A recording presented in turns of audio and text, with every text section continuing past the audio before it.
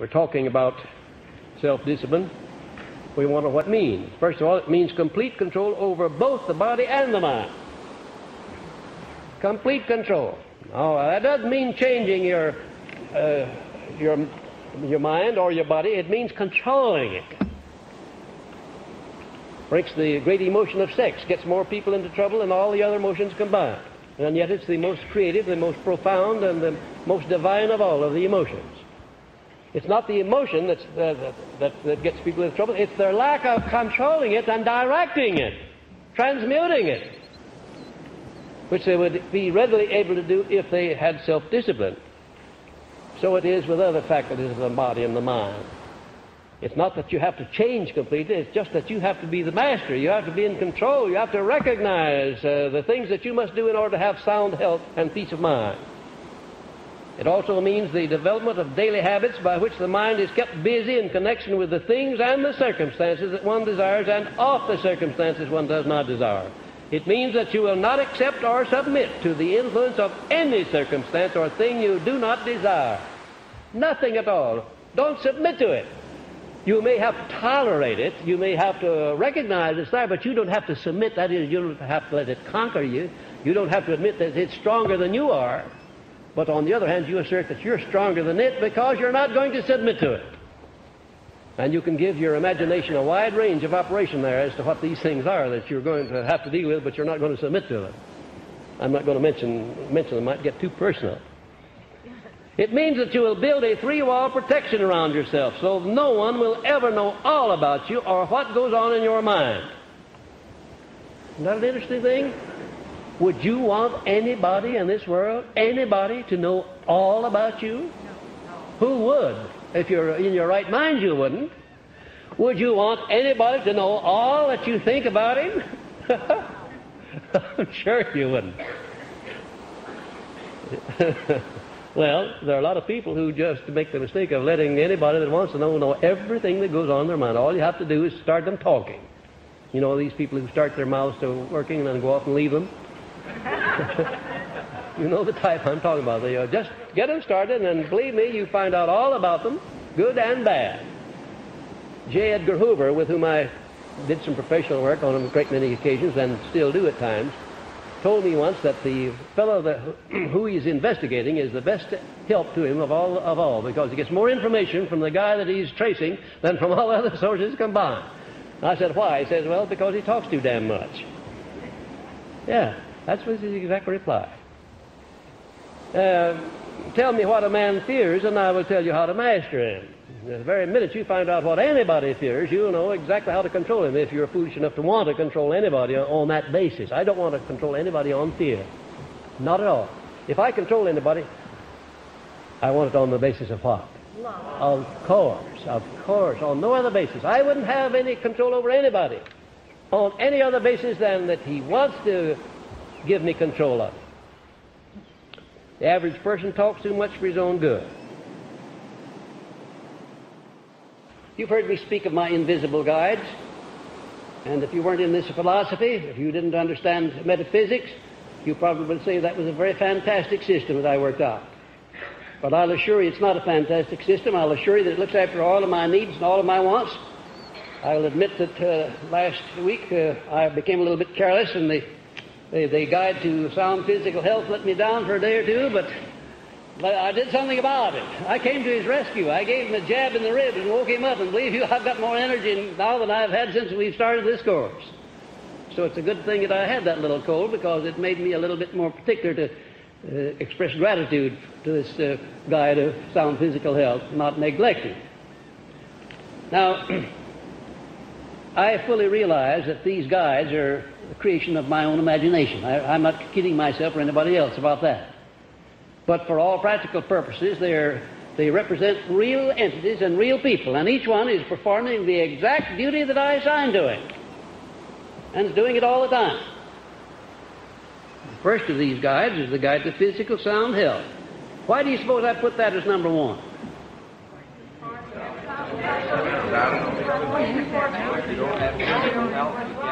Fine. What in the world could the mind do going around in a body that has to be supported by crutches all the time? good, strong physical body is the temple of the mind, and it has to be sound. It has to be healthy. There has to be plenty of energy there. When you turn on the old enthusiasm button, and if there's no energy there, you can't generate something out of nothing. You've got to have a store of energy, and energy is physical. It's physical in nature, and it's also mental in nature. But I don't know of anybody who can express intense enthusiasm whose body is a series of aches and pains. So the first duty to yourself is to your physical body, to see that it responds to all of your needs at all the times, does the thing that it was supposed to do, and you need a little bit more help than just what you can give during the day, because when you lay your body down, then nature goes to work on it, give it a tune-up and a working over, and you have to have this trained entity called the Guide to Sound Health to do that job, to supervise it, and to see that it's done properly. And then this number 2, the Guide to Financial Prosperity. Why do you suppose I put that second in importance only?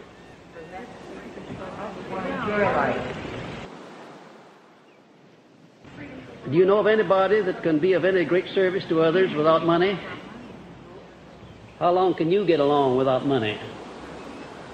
No, you've got to have money. You've got to have a money consciousness. And this entity that you're building up here through this guide gives you a money consciousness. My guide is so controlled, however, that he doesn't make money my God. I don't permit that. I don't permit myself to become greedy, to want an over amount for money, or to pay too much for the money that I get. I pay enough, but not too much. I know people who pay too much, who die too young, because they put too much effort into accumulating money that they didn't need and couldn't use. The only purpose it could serve would be to cause their descendants to fight over it after they were passed on. Now, that's not going to happen to me. I want enough, but not too much. And this guide, it's his business to see that I stop when I get enough, and that I don't want too much. Do you know this money-getting business becomes a kind of a vicious circle with a lot of people. It does. It becomes a vicious circle. You get in it, and you say, well, I'll make my first million and I'll quit. I remember the time when Bing Crosby announced to his brother, who's his manager, when they made the first $50,000, that was enough, and they're going to quit.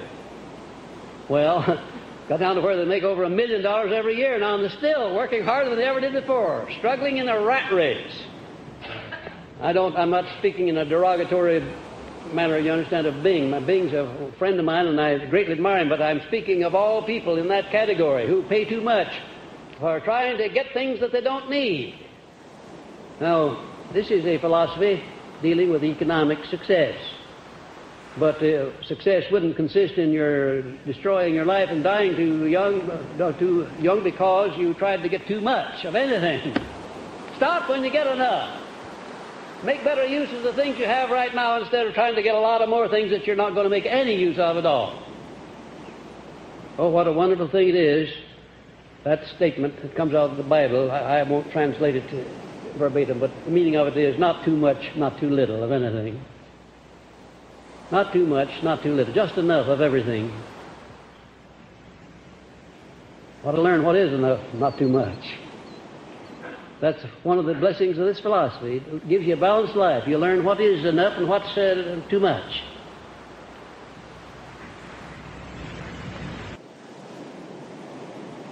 Then the next one is the most important, the guide to peace of mind. What good would it be to you if you had everything, if you owned everything in the world and could collect a royalty from every person living if you didn't have peace of mind?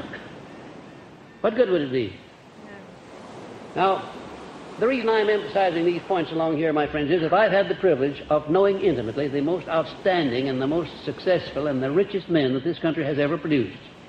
I mean, sleeping in their houses, eating with them, knowing their families, and their wives, and their children, and seeing what happened to their children after they died and passed on. I've seen all of that. And I know the importance of learning to live a balanced life so that you can have peace of mind as you go along, and so that you can make your occupation or your daily labor, whatever it is, a game that you're getting joy out of. Not something to be abhorred and dreaded, but a game, if you please, that you play as ardently as a man would play a game of golf or some other game that he loves.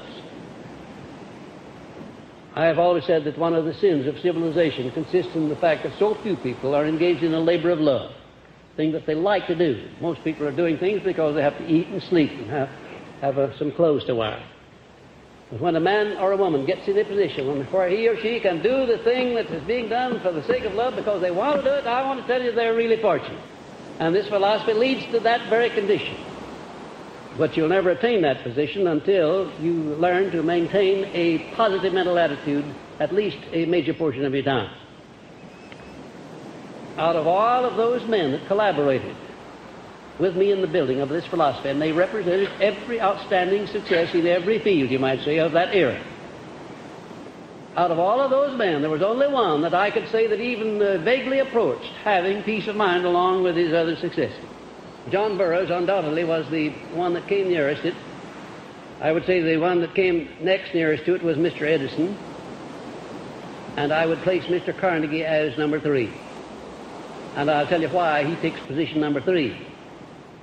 In the latter part of his years, he practically lost his mind trying to find ways and means of disgorging himself of his fortune and giving it away to where it would do no harm. It almost drove him crazy. His obsession, his major obsession in the latter part of his days was to get this philosophy well organized while he was living and into the hands of the people so it would provide them with the know-how by which they could acquire material things, including money, without violating the rights of other people. That's what he wanted more than anything else in the world.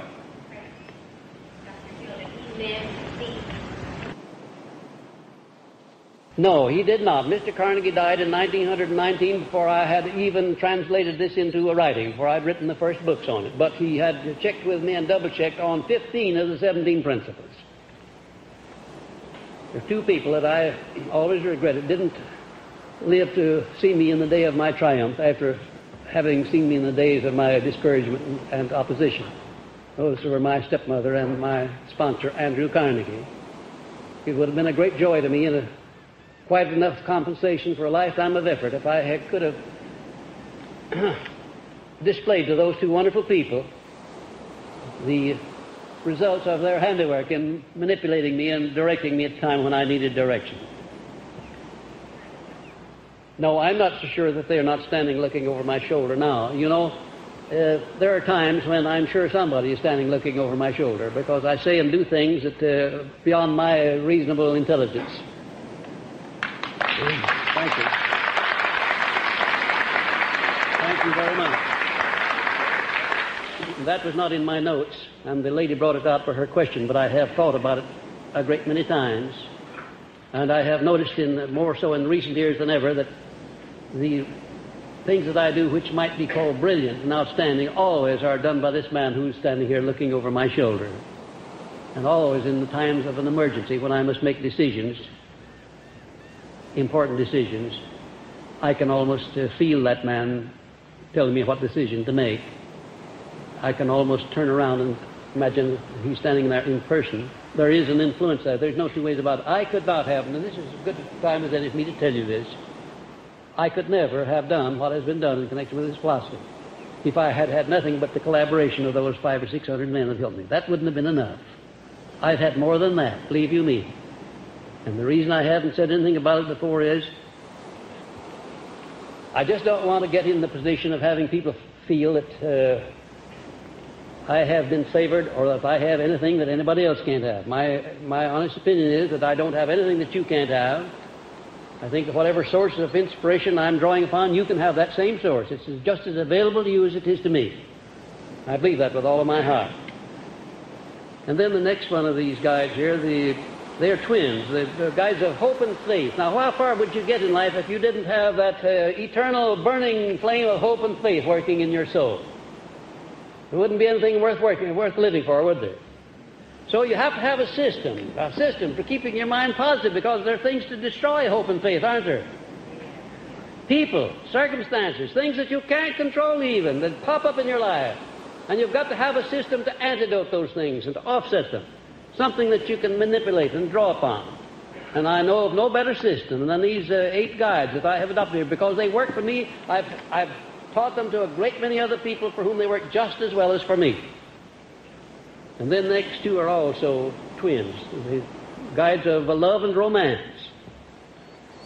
I don't believe that anything worthwhile can be accomplished unless a man or a woman romanticize whatever you're doing. In other words, if you don't put some romance into whatever you're doing, you don't get any fun out of it. And certainly if there's no love in your heart, then you're not just quite a human being. The main difference between the lower animals and the human being is that the human being is capable of expressing the emotion of love. It's a wonderful thing. It's a great thing. It's a great builder of geniuses and of leaders. And it's a great builder and maintainer of sound health. To have had a great capacity to love has been to have the privilege of rubbing elbows with genius. There's no exception to that. It's absolutely true. And so the two guides, love and romance, in my life, their job is to keep me friendly with what I'm doing in life and to keep me young in body and mind. And they do just that, believe you me. Well, not only keep me young in body and mind, but they keep me enthusiastic, they keep me sold on what I'm doing, and they take the drudgery out of it. In other words, I don't have any such thing as hard work, because I don't work at anything. I play at everything I do. Everything I do is a labor of love.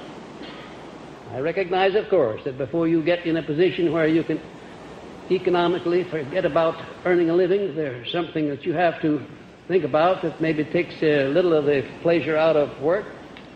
But if you watch yourself, you can develop a system that will make everything that you do, even washing dishes or digging ditches or anything else, you can make it a labor of love for the time being. When I go home, I help Annie Lou wash the dishes, not because she couldn't do it, but because I just want to feel that I'm not too good to help wash the dishes, and I get great joy out of doing it.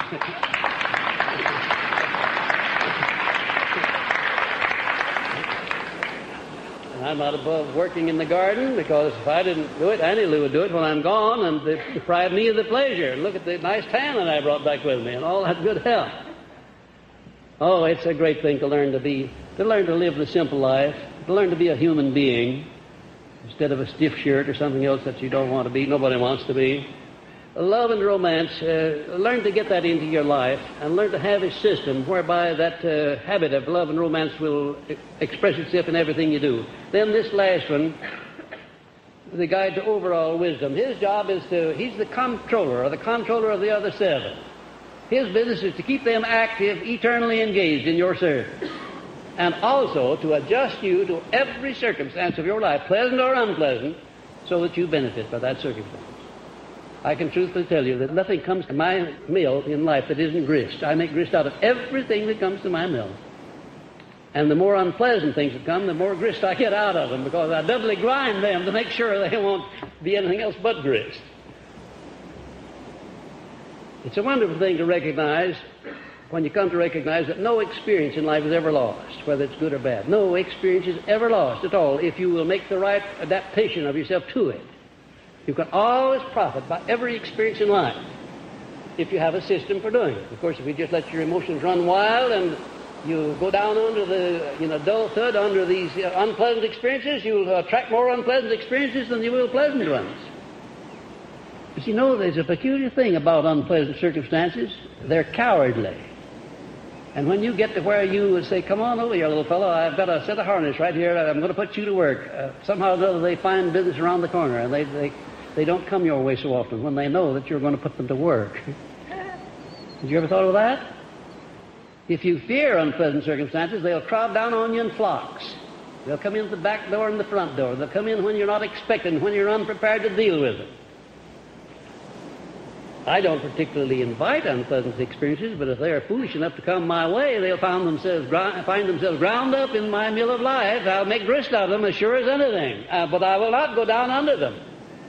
Eternal vigilance is the price that one must pay to maintain a positive mental attitude, because of these and other natural opposites of positive thinking. And here they are.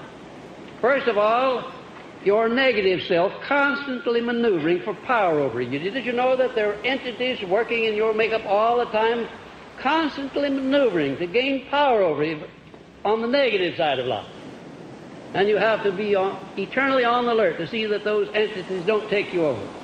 And then your accumulated fears and your doubts and your self-imposed limitations, you have to deal with them constantly, lest they get the upper hand, unless they become the dominating influence in your mind. And then the negative influence is near you, including people who are negative, the people that you work with closest, the people that you live with, maybe some of your own relatives that are negative. And if you don't watch, you'll be just like they are, because you'll respond in kind. It may be necessary for you to live in the same house with somebody who's negative, but it's not necessary for you to be negative just because you're in the house with somebody who is. I'll admit it'll be a little bit difficult for you to immunize yourself against that kind of an influence, but you can do it. I have done it.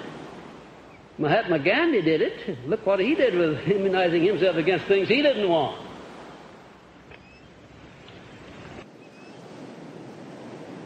And then number 3, the negative influence is near you, including people who are negative. And number 4, perhaps some inborn negative traits you brought over with you from birth. Now, these can be transmuted into positive traits too as soon as you ferret them out and find out what they are. I'm convinced that there are a lot of people who are born with natural traits of a negative nature. In other words, you take a person who's born in an environment of poverty, where all of his relatives are poverty-stricken, all of the neighbors are poverty-stricken. He saw nothing but poverty, felt nothing but poverty, heard nothing but poverty talk. And that was the condition I was born in. And I know you can be born with that trait.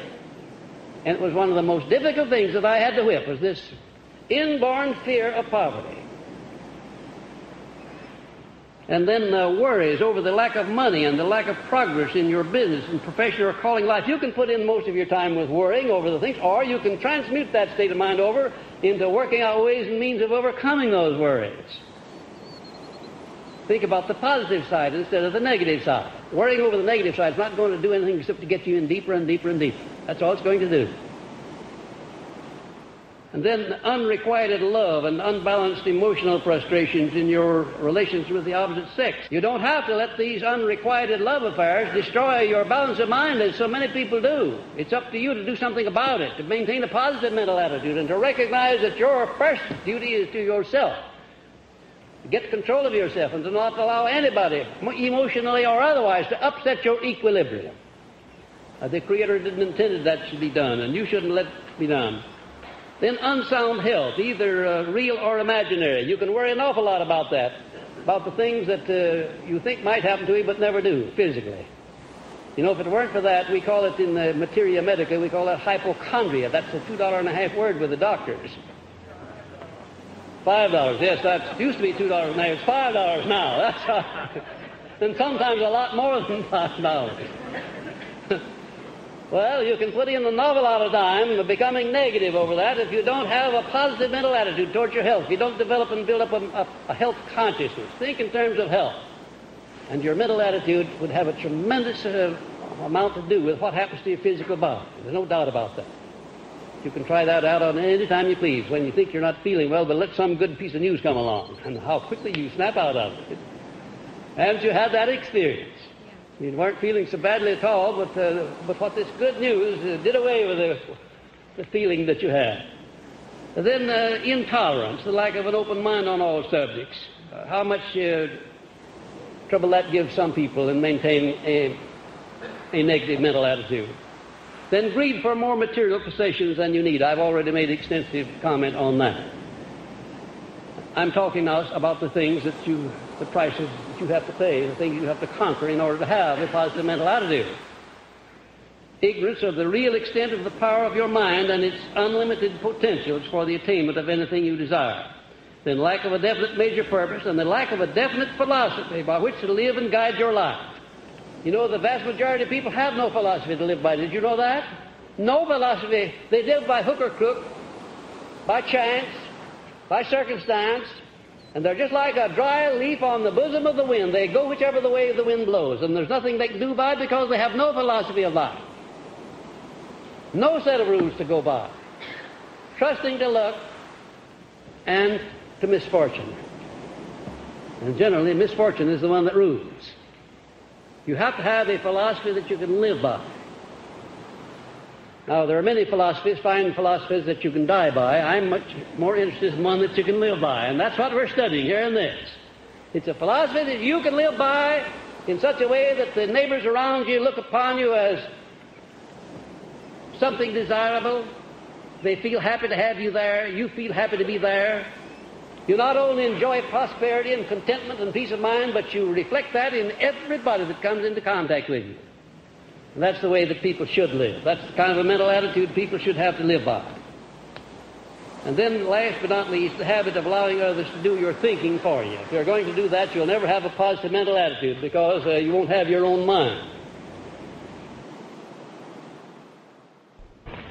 You were given a copy of our first edition of Success Unlimited as you came in the door. And you'll see one of my contributions over on the middle, two inside middle pages called A Challenge to Life. This challenge to life is something that I want to call to your attention because that is my reaction to one of the worst defeats that I've ever had in my entire career. I bring it to your attention because it gives you an idea of how I go about transmuting an unpleasant circumstance into something useful. Now, when this circumstance happened, I had real reason to go out and fight, and I don't mean fight mentally or orally, I mean fight physically. If I had to settle the business from behind pine trees with 6-shooters, it would have been justified under the circumstances. But instead of that, I elected to do something that would damage no one and that would benefit myself. I elected to express myself through this essay, which says that a challenge to life, which says, life, you can't subdue me because I refuse to take your discipline too seriously. When you try to hurt me, I laugh, and laughter knows no pain. I appreciate your joys wherever I find them. Your sorrows neither discourage nor frighten me, for there is laughter in my soul. Temporary defeat does not make me sad. I simply set music to the words of defeat and turn it into a song. Your tears are not for me. I like laughter much better. And because I like it, I use it as a substitute for grief and sorrow and pain and disappointment. Life, you are a fickle trickster. Don't deny it. You slipped this emotion of love into my heart so that you might use it as a thorn with which to prick my soul. But I learned to dodge your trap with laughter. You try to lure me with the desire for gold, but I have fooled you by following the trail which leads to knowledge instead. You induce me to build beautiful friendships, then convert my friends into enemies so you may harden my heart. But I sidestep your fickleness by laughing off your attempt and selecting new friends in my own way. You cause men to cheat me at trade, so I will become distrustful. But I win again, because I possess one precious asset which no man can steal. It is the power to think my own thoughts and to be myself. You threaten me with death, but to me death is nothing worse than a long, peaceful sleep. And sleep is the sweetest of human experiences, excepting laughter. You build a fire of hope in my heart, then sprinkle water on the flames. But I go you one better by rekindling the fire, and I laugh at you once more. Life, you are licked as far as I'm concerned, because you have nothing with which to lure me away from laughter, and you are powerless to scare me into submission. To a life of laughter, then, I raise my cup of cheer. Thank you.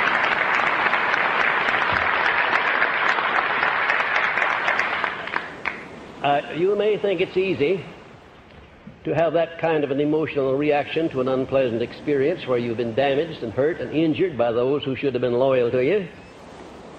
This business of striking back at people who have injured you or tried to injure you is just a lack of self-discipline. You haven't really become acquainted with your own powers or your own ways and means of benefiting by those powers. If you stoop to the low level of trying to strike back at some person who has slandered you, vilified you, or cheated you in one way or another, or even tried to do any of those things, don't do it.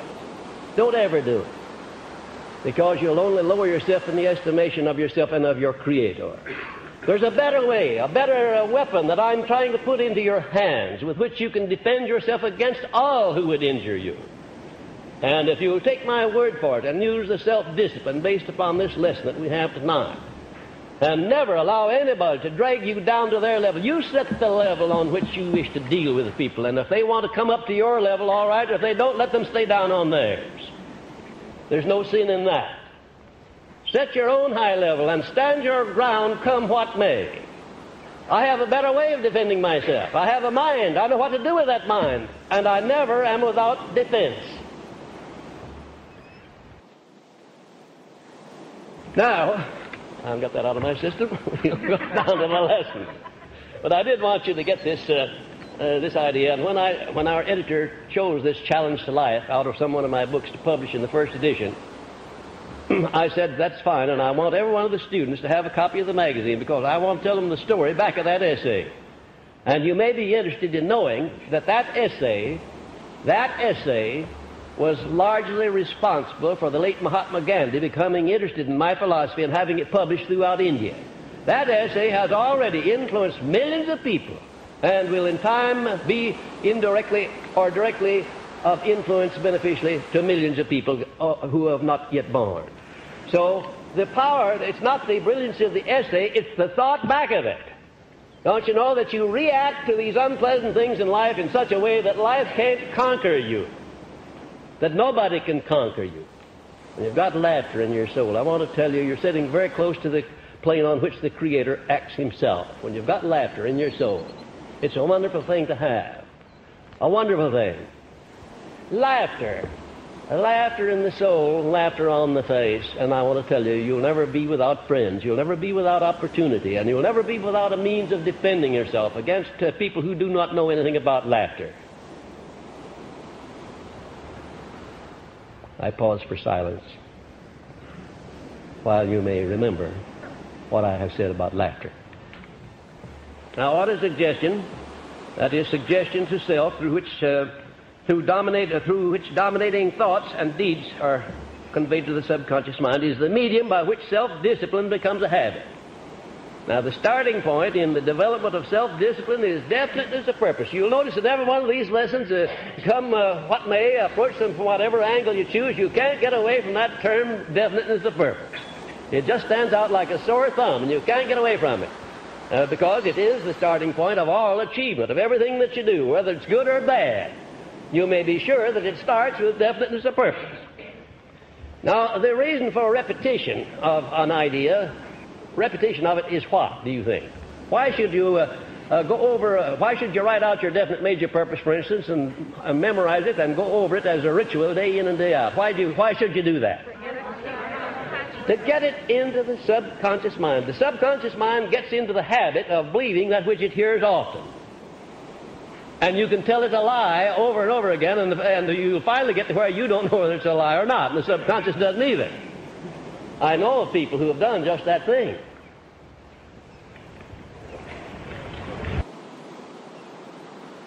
Now, obsessional desire is the dynamo that gives life and action to definiteness of purpose.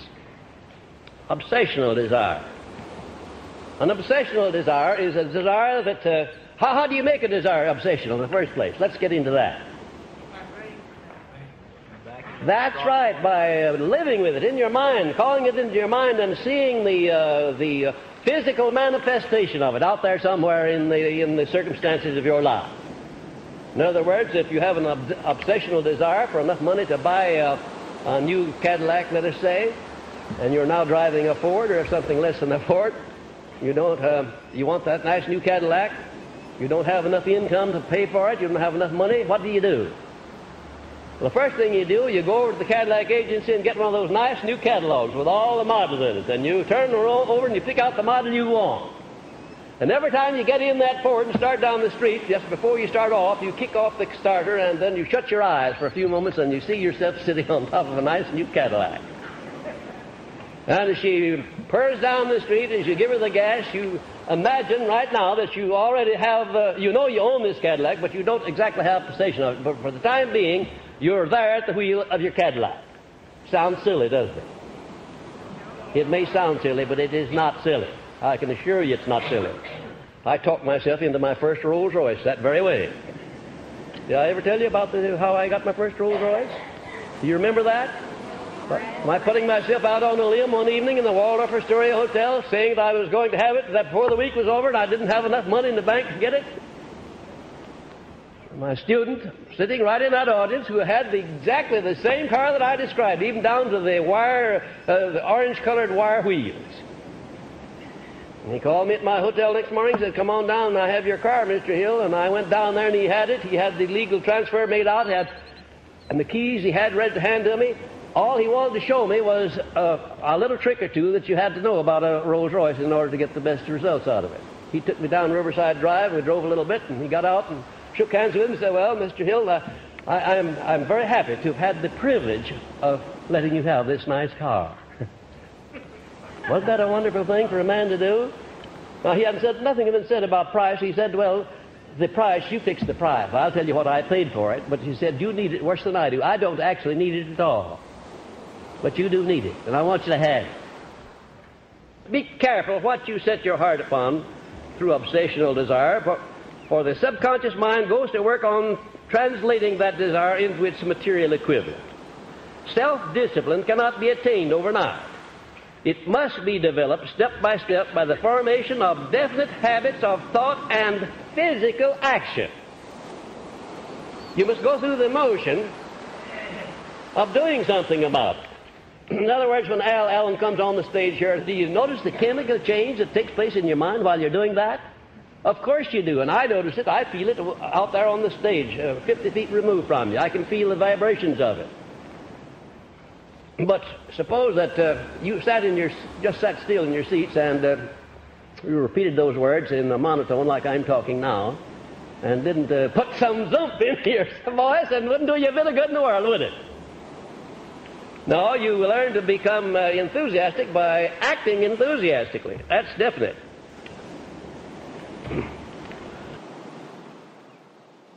Now, the reason I admonish you to be careful what you set your heart upon is this. If you follow the instructions laid down in this lesson, if you set your heart on anything and stand by that decision, you're going to get it. And be sure, before you start any obsessional desire about anything, that the thing that you're desiring is something that you will be willing to live with after you get it, him or her. I thought you'd get a kick out of that one.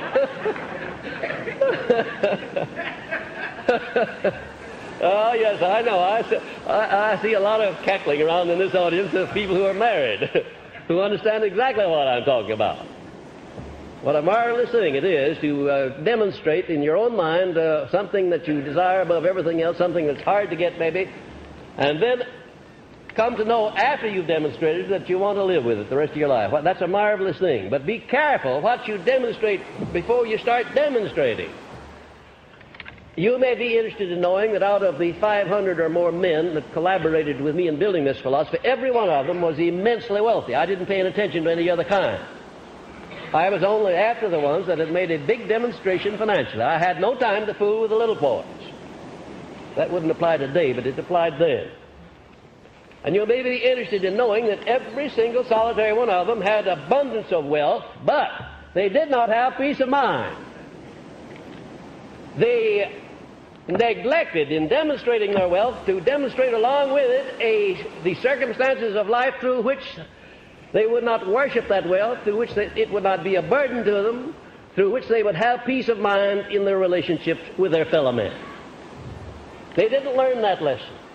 If those men could have had the remarks that I made when I stepped on this stage, the first 5 minutes, if they could have had that lesson back in the early days before they came immensely wealthy, they would have learned how to balance themselves with this wealth so that it would not have affected them adversely. To me, the most pitiful sight in the world is to see an extremely rich man who doesn't have anything else but riches, but monetary riches. And there are a lot of them in this world. The next most pitiful thing is the boy or girl who has come into possession of great riches without having earned them. Your power of thought is the only thing over which you have complete, unchallenged control. controlled by the power of will. In giving human beings control over but one thing, the Creator must have chosen the most important of all things. This is a stupendous fact that merits your most profound consideration. If you give it this sort of consideration, you will discover for yourself the rich promises available to those who become master of their mind power through self-discipline. Self-discipline leads to sound physical health, and it leads to peace of mind through development of harmony within one's own mind. I don't believe that I could stand before an audience of my students, many of whom know my background, and all of whom will know my background before they're through working with me. I couldn't stand up with a straight face and tell you that I have everything in this world that I need or can possibly use or can possibly wish for. I have it in abundance if I hadn't learned self-discipline, because that's how I got it. There was a time when I had very much more money in the bank than I have in the various banks that I'm doing business with today. Very much more. But I wasn't as rich then as I am today. I am very rich today because I have a balanced mind. I have no grudges. I have no worries. I have no fears. I have learned through self-discipline to balance my life balance my books with life. I may not be entirely at peace with the income tax men, but there is a big boy up somewhere stands looking over my shoulder that I am at peace with all the time.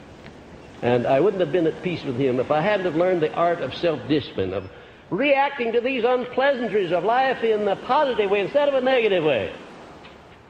I don't know what I would do if somebody came up and hauled off and slapped my face real hard without any provocation. I don't know what I would do. I was still pretty human, I think.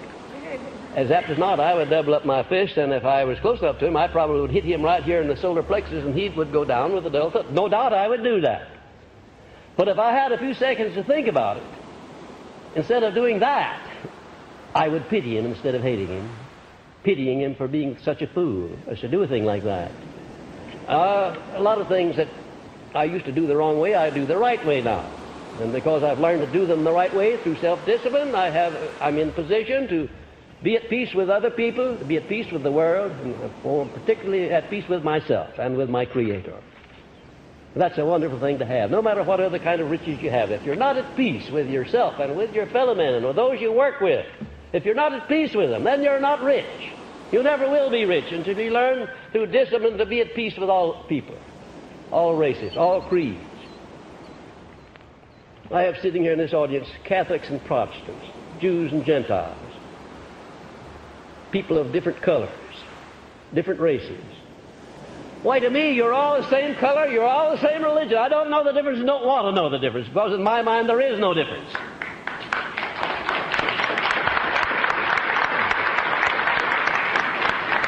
I've risen above this idea of letting petty things, such as racial differences, anger me or cause me to feel at the least out of step with my fellow man.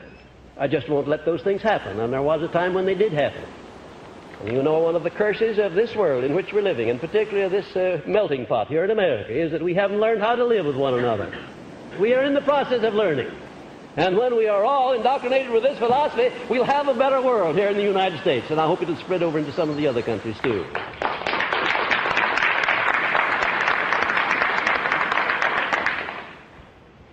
Self-discipline enables one to keep the mind fixed on that which is wanted and off that which is not wanted. If it didn't do anything else but that, if this lesson tonight didn't do anything else for you, except start you on a habit or a plan whereby you occupy your mind from here on out mostly with the things you desire and keep your mind off the things you don't desire. If you did nothing else but that, all the time and all the money that you spend in this course would be paid back 1,000 times over, because you would experience a new birth, a new opportunity, a new life. If you just learn through self-discipline not to let your mind feed upon the things you don't want, upon the miseries, upon the disappointments, upon the people who injure you.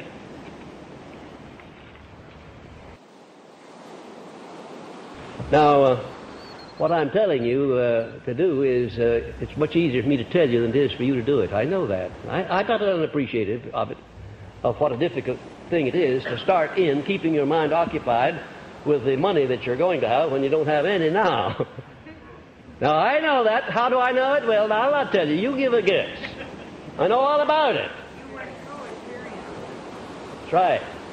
That's right. I know what it is to be hungry. I know what it is to be without a home. I know what it is to be without friends. I know what it is to be ignorant and illiterate. I know all about that. And I know how difficult it is when you're illiterate and ignorant and poverty-stricken to think in terms of becoming an outstanding philosopher and spreading his influence throughout the world. I know all about that, but I did it. I'm speaking now in the past tense. I did it. And if I can conquer the things that I've conquered, I know that you can do an equally good job. But you'll have to take possession. You'll have to be the person in charge.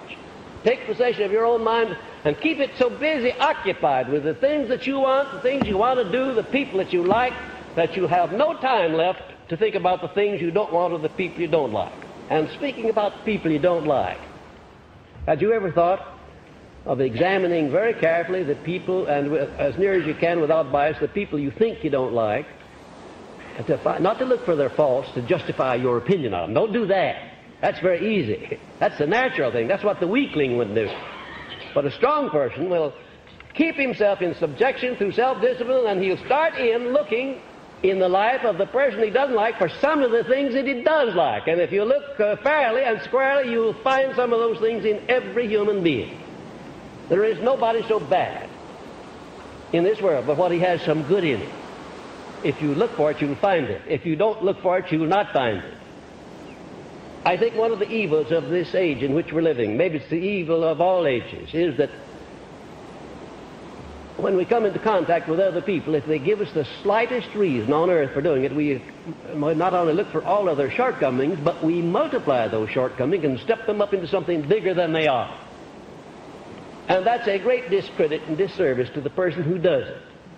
Because you under-evaluate. You can under-evaluate your enemies to where they'll destroy you. And you can underestimate your opposition too. And you'll have opposition. You'll always have it. But you can convert a lot of that opposition from enemies into friends if you adjust yourself and start to work on yourself first. Don't start to work on the other fellow to convert him over to your ways of thinking.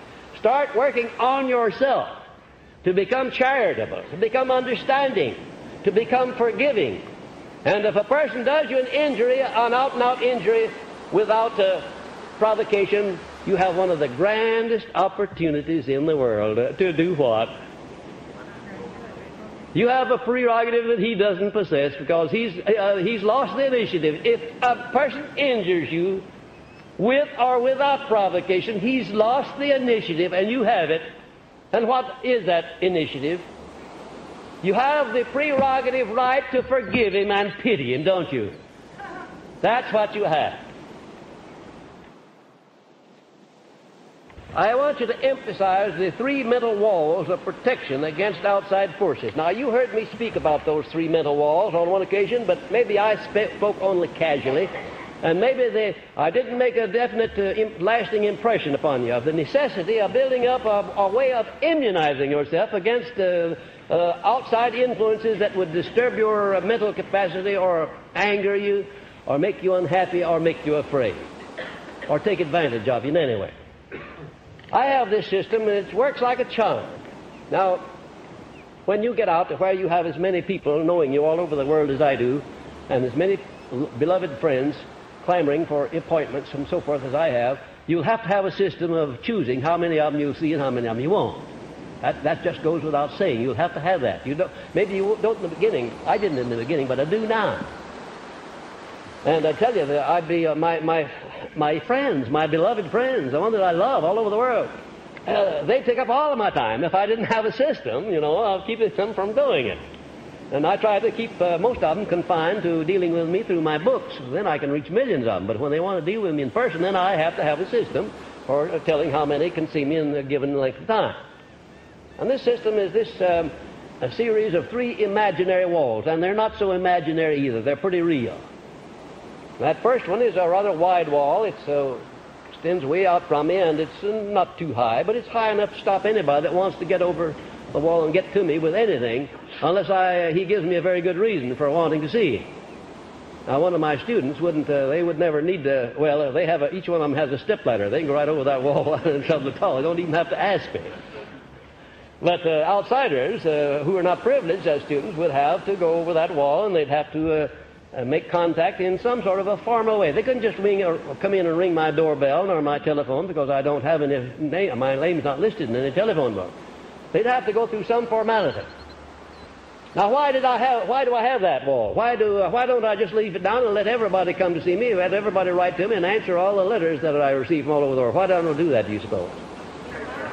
You may be interested in knowing that on one occasion I received 5 mail sacks full of letters. I couldn't even look at the outside of the letters, let alone open them. I didn't have secretaries enough to open the mail, and I'll say that thousands of them were never even opened. They came from all over this country.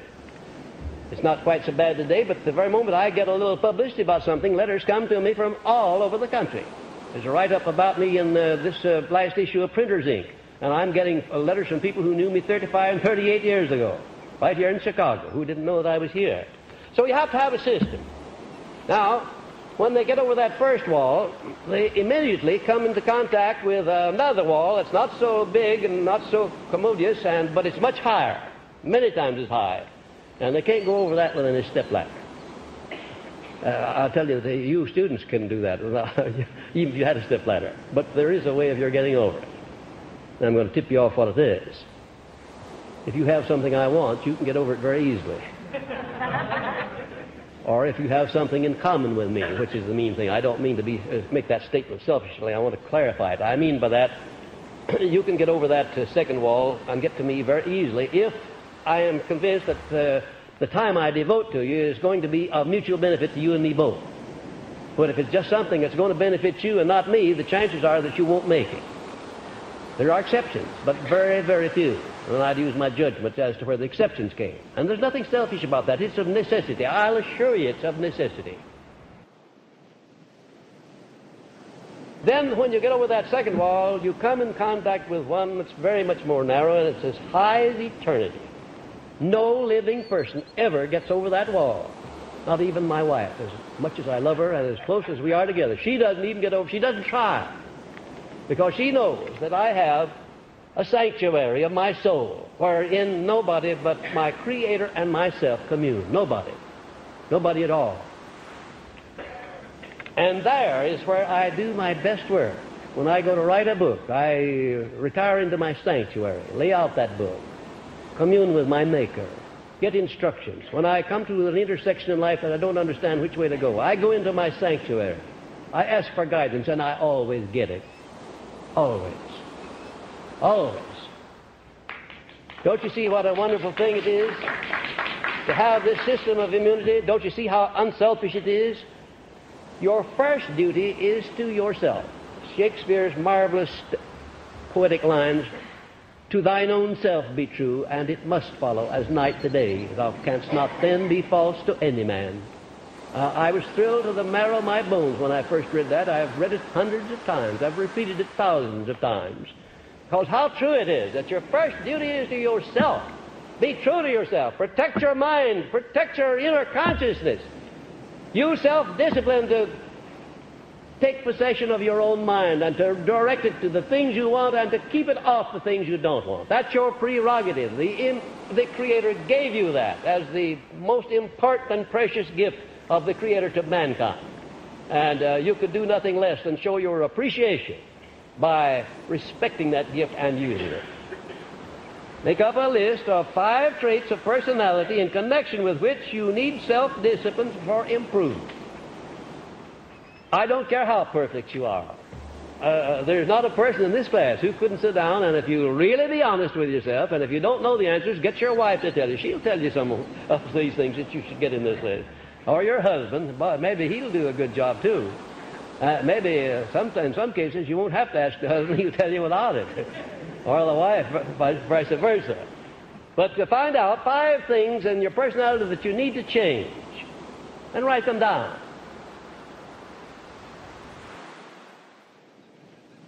Now, just for the sake of the experiment, right now, write out in your mind, just mentally, the first one, number 1. Surely everybody in this room can think of one trait of personality that you'd like to change. You're not going to do anything about your defects until you take inventory of them and find out what they are, and get them on paper where you can see them. and then start in doing something about it. And after you discover these 5 traits in connection with which you need to use self-discipline for improvement, you start in immediately to develop the opposite of those traits. If you're in the habit of not sharing your opportunities or your blessings with other people, start in sharing. No matter how much it hurts, start in where you are. If you are greedy or anything of that sort, start in sharing. If you've been in the habit of passing on a little gossip to somebody, stop that for all time to come. Just stop it and start passing on, not gossip, but what? Complimentary things. You'd be surprised. Why, you see a man blossom out, he'll be a different person if you start telling him about some of the things that you know are good about him. I don't rub it on too thick. If you do, he'll wonder what you're after. Be reasonable about it. When anybody walks up to me and shakes my hand and says, Napoleon Hill, I have always wanted to meet you. I appreciate so much the books that you read, and I just wanted to tell you that I have found myself, I've been a success in my profession or business, and I owe it all to Think and Grow Rich or to the law of success. I know that that man is telling the truth because I can tell by the way, the tone of his voice, the look in his eye, and the way he takes hold of my hand. And I appreciate it. Now, if he stood there and rubbed it on out of proportion to what I deserve, I would know right away that he's getting ready for a touch of some sort. So you do have to be, you do have to use discretion. Now then, next, make up a list of all the traits of personality of those nearest to you which you believe need to be improved by self-discipline. Now, you'll have no trouble at all making up that list. You can find that one very easily. I want you to notice the difference as to the ease with which you find that, carry out that transaction, and the one where you're looking into your own life or traits of character that need to be changed. Self-examination is a very difficult thing. Did you know that? Very difficult. Because well, why? Why is it difficult? Because we are biased in our favor. We think that whatever we do, no matter how it turns out, if we did it, then it must be right. And if it doesn't turn out right, it's always the other fellow's fault, not ours. Always. Some of these days, I'm going to have somebody walk in and tell me that, and there are plenty of students who can do that, walk in and tell me that they had been at odds with somebody for a long time, only to find out when they got into this philosophy that the trouble was not with the other fellow, it was with themselves. And they started to self-discipline to improve themselves, and lo and behold, when they got their own house clear, the other fellow's house was also clean. And that's the way it'll work out. It's astounding as to how many motes you can see in the other fellow's eye when you're not looking for those in your own eye. I think that everybody, before he condemns anybody, should go in before a looking glass and say, now look here, fellow. Before you start condemning anybody, before you start passing out gossip about anybody, you look yourself in the eye and find out if you have clean hands. Remember that passage in the Bible? He was without sin among you, let him cast the first stone. All right. Cast the first stone first before you commence condemning other people. And when you make a practice of that, you'll get to the point at which you can forgive people for almost anything. Next, what is the most important form of self-discipline which should be exercised by all who aspire to outstanding success? Well, now, what's the most important form of self-discipline? There's just one. It's outstanding. Now, of course, the control of your thoughts, the control of your mind. As a matter of fact, there's nothing else of importance in the world, is there, except the control of your mind. If you control your own mind, you'll control everything that you come into contact with. You really will. You'll never be the master of circumstances. You'll never be the master of the space that you occupy in the world until you first learn to be the master of your own mind. You'll never will. Now, Mr. Gandhi, you've heard me speak of him many times, in biding his time to gain freedom of India, used these 5 principles. Definiteness of purpose. He knew what he wanted. Applied faith. He began to do something about it by talking to his fellow men, indoctrinating them with the same desire. He didn't do anything vicious. He didn't commit any acts of mayhem or murder. Then, third, by going the extra mile. And fourth, by forming a mastermind, the like of which this world probably has never seen before, with at least 200 millions of his fellow men all contributing to that mastermind alliance, the main object being to free themselves from India without violence. And fifth, self-discipline on a scale without parallel in modern times. Now, there are the elements that made Mahatma Gandhi the master of the great British Empire. No doubt about it. Self-discipline. Where in the world would you find a man that would stand all of the things that Gandhi stood, all of the insults, all of the incarcerations that he went through, while standing his ground and yet not striking back in kind? He struck back on his own ground with his own weapons. And that's a very safe thing to do. Select your own, if you have to go to battle with somebody, select your own battleground, select your own weapons, and then if you don't win, it's your own fault. I want you to remember that. I want you to remember that because you're going to have battle to do in one way or another throughout life. You're going to have to plan campaigns to put yourself across, to remove opposition out of your way. You've got to be smarter than your opposition or your enemies. And the way to do it is not to strike back on battlegrounds of their choice, with weapons of their choice, but to select your own battleground and your own weapons. Does that mean anything to you, what I'm just saying? I don't know how much it means to you now, but the time will come when it will mean something to you. When you've got a problem to solve, somebody's opposing you, you've got to go around somebody. Then you'll think of this lecture that I delivered here tonight, wherein I said, choose your own battleground and choose your own weapons. Condition yourself first for the battle. By making up your mind that you're not under any circumstances going to try to destroy anybody or to do anybody any injury other than that of defending your own rights. And when you take that attitude, I want to tell you that you've just as good as won before you ever start. And I don't care who your adversary is, how strong he is, or how smart he is. If you use those tactics, you're bound to win. Create a system whereby you take full possession of your own mind and keep it occupied with all the things, circumstances, and desires of your choice, and strictly off of the things you do not want. Now, how do you go about keeping your mind off of things you don't want? Will you tell me that? I want to see if you have a clear idea. Why, of course, that's an elementary question. And I didn't mean to insult your intelligence by asking it. I only wanted to emphasize it by having you tell me. And I know that I don't have anything. I was not blessed with anything that you don't have, and maybe not half as much as some of you have. My background was certainly much more difficult than that of most of you. And if I made the grade, I know you can make it. But you'll have to take possession, and you'll have to be in charge of your institution and your enterprise. And you are an institution, an enterprise, each one of you. You'll have to be in charge. You've got to call the shots and see that they're carried out. And you have to have self-discipline with which to do it.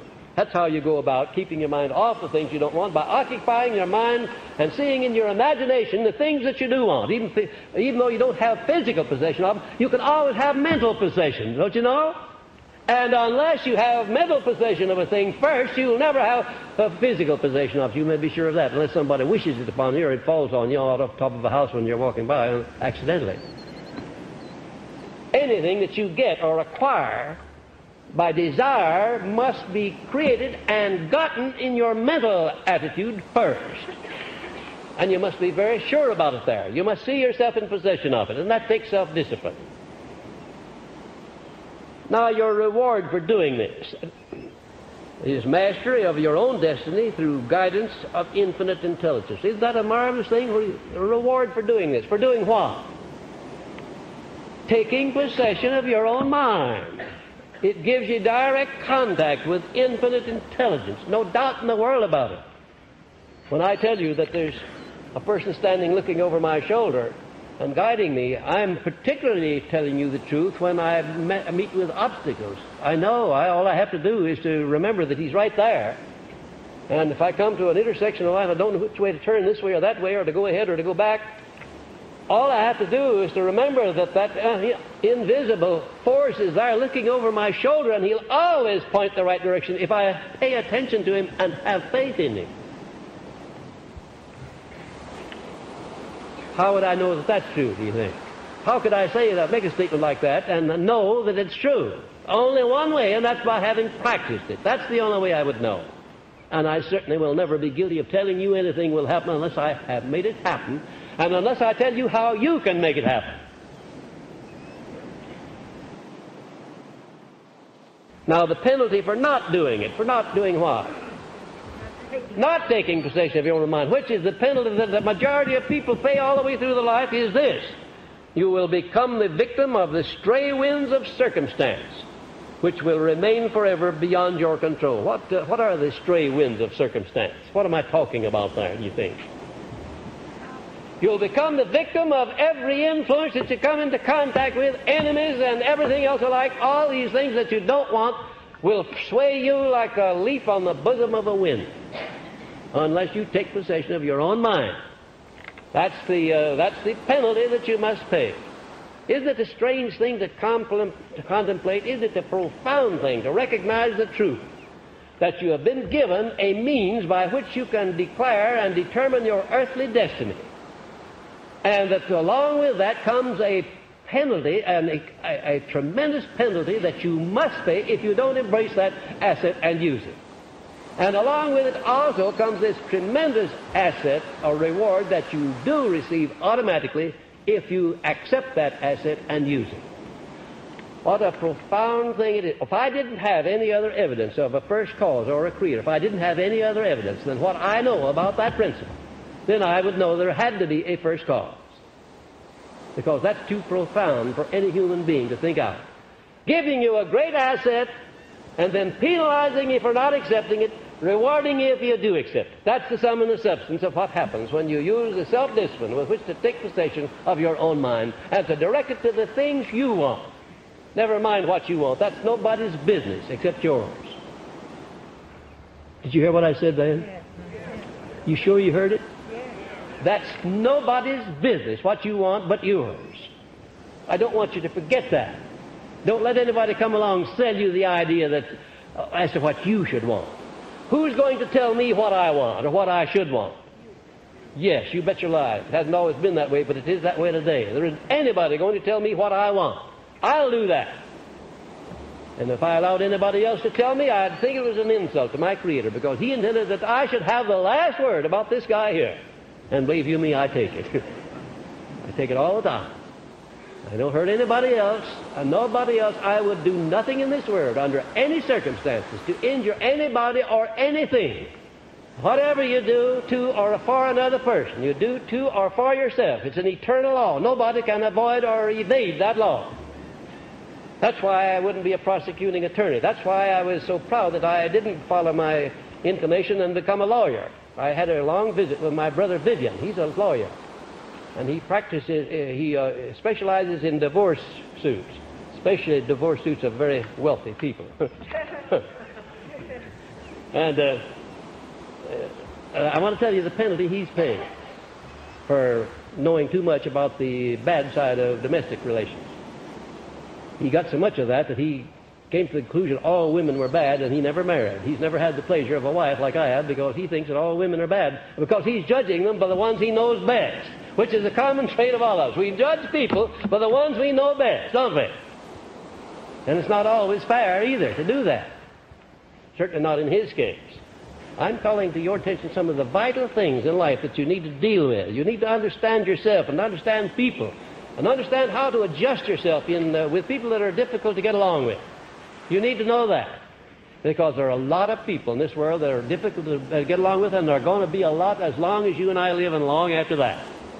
So we can't do away with those people that are difficult to get along with, but we can do something about it by doing something with ourselves. Does that make sense to you all or not? I think it does.